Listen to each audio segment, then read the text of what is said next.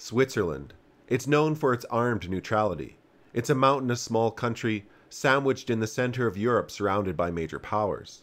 When World War I started, Switzerland already had an impressive defensive strategy that involved the extensive use of its topography. Moving an army into Switzerland requires traveling through long, winding mountainous roads, which are easily blocked and defended, with the mountains lending themselves to the building of virtually indestructible bunkers. Switzerland's policy of armed neutrality served them well. Switzerland shared borders with two Entente powers, France and Italy, and two Central powers, Germany and Austria-Hungary. Both sides drew up plans to attack the other through Switzerland.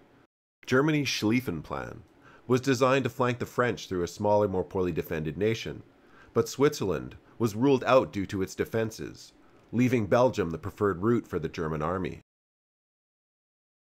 The French drafted a plan in the winter of 1916-1917, Plan H.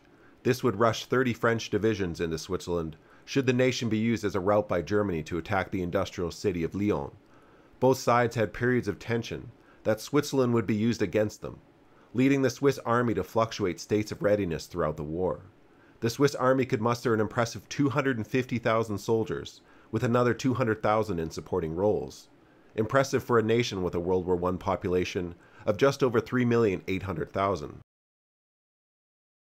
However, no major operation would be undertaken on Swiss territory, though there were over 1,000 incidents of border violations by foreign troops, mostly by accident, as the Swiss border mountain ranges can zigzag in and out of territories. Mountain troops from Italy and Austria-Hungary frequently engaged along shared Swiss borders. The conflict did create internal strife within Switzerland. Switzerland has a diverse population with citizens speaking German, Italian, and French, with many of those citizens favoring the sides of the nations who shared their language. Further issues include men being called into service for long periods of time, with little compensation for their lost wages. The increase in military expenses also saw an increase in inflation during the war.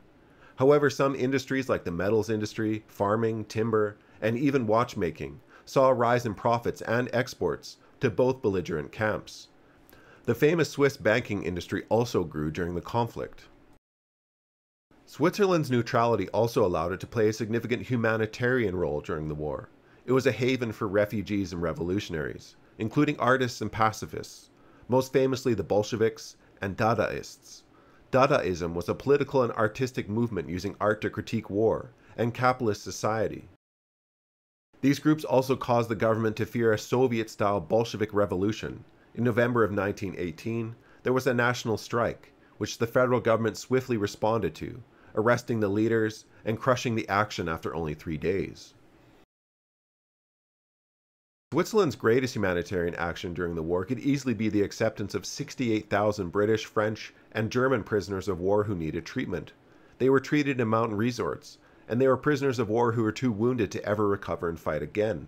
They would sit out the war in Switzerland. The agreement was recognized by all sides of the conflict and was organized by the Red Cross.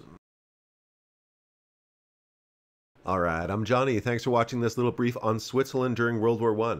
Feel free to add anything in the comments section. Liking and subscribing helps the channel grow, and I hope you have a nice rest of your day.